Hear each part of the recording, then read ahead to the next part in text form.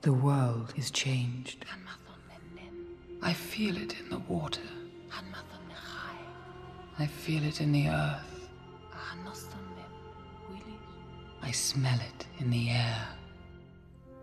Much that once was is lost, for none now live who remember it.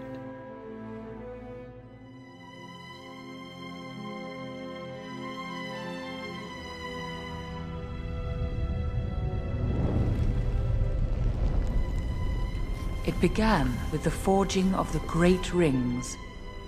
3 were given to the elves, immortal, wisest and fairest of all beings. 7 to the dwarf lords, great miners and craftsmen of the mountain halls. And 9 rings were gifted to the race of men who above all else desire power. For within these rings was bound the strength and will to govern each race. But they were all of them deceived, for another ring was made.